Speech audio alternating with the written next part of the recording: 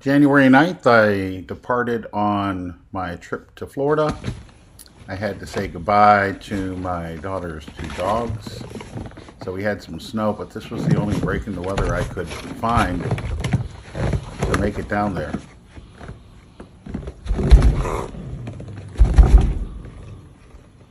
Hey, fun police. Stop the growling. I'm ready to leave here, but I wanted to show you where you hook up your safety chains and your camper lights. So this is much improved from my 2020 Model X. They're much easier to get to.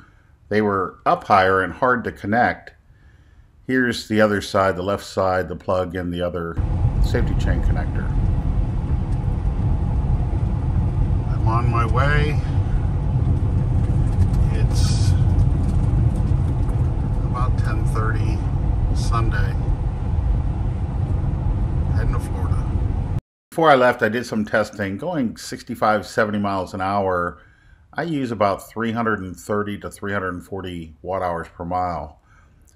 So when you look at how many watt hours per mile I use each segment of this journey, keep that in mind. If you wanted to get the advertised range of this, which is about 350 miles, 100 kilowatt hours, so it works out to be about 285 watt hours per mile. But even without a trailer, you don't achieve that. So here, it's even worse. You have to factor in elevation changes too, because it works really hard going up those hills. But here in Breezewood, PA, I had to drop my camper. There's just no easy way to pull in and not block traffic. I think for this whole trip, I only had to drop my camper 3 times to get down to Jupiter, Florida.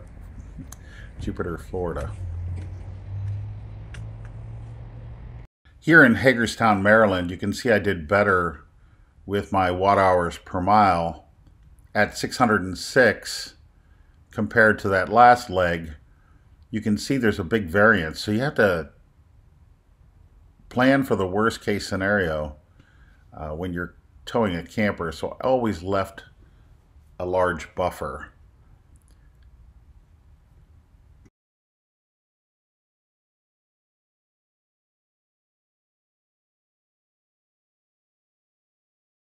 What's missing here? No windshield wiper fluid.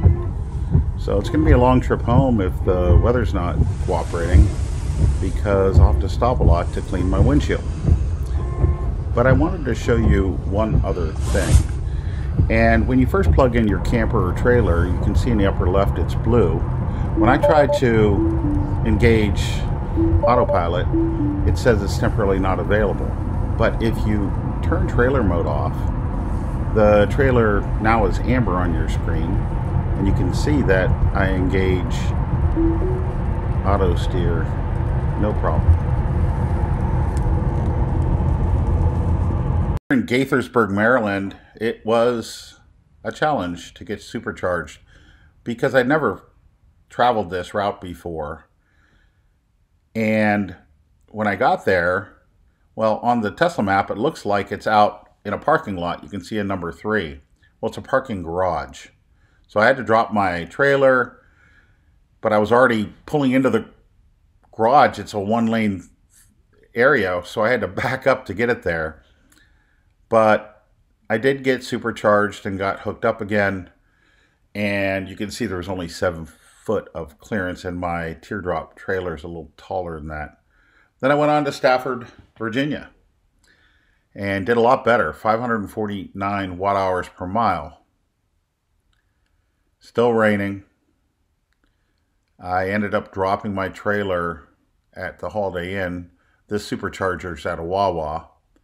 But I got an alert because I put my Blink camera on the front and back of the trailer when I have to leave it, so that if anyone messes with it, I get an alert. I went across the road. There was a Target parking lot.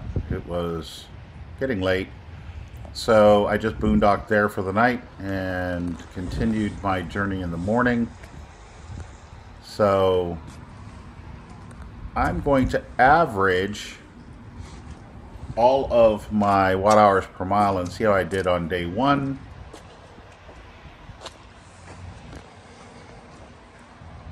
As a reminder, I stopped at many more superchargers than I needed to. I figured I'd document where they're at and what capabilities you have to supercharge with your camper attached.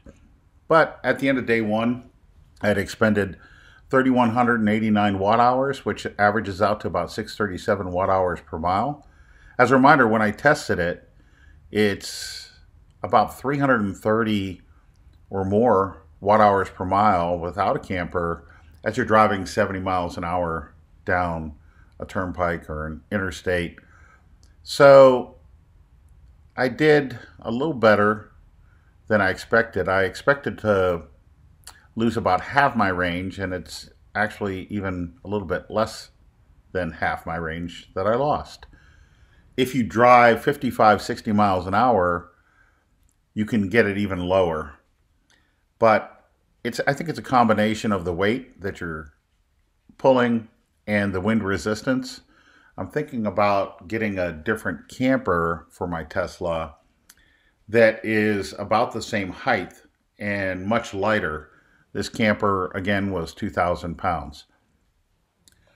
So I'm going to cover day 2 and day 3 on my way down to Florida, stop in Jupiter at a friend's house, and then I'm going to continue on to Key West, do some boondocking down there.